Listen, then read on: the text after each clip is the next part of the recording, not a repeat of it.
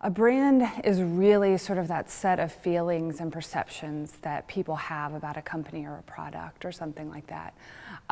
So figuring out what that is both internally and then figuring out what your constituents feel about you is very important for that sort of brand discovery process.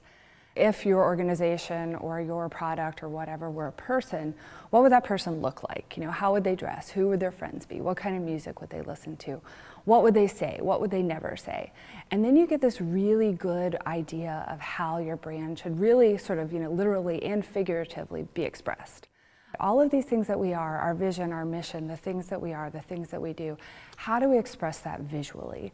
And that's sort of the place where a logo comes into play. And I think at that point it's really important to sort of think of your organization's personality and make sure the logo or the mark is really representing that. I think that our logo obviously has a very tight connection to the physical space. It definitely represents the new building. It definitely has a modern look. It's slightly abstract in quality. It doesn't look back to the past, in my opinion. It's not really mimicking anything from, that we've seen before. We have a whole new font system that was developed just for us.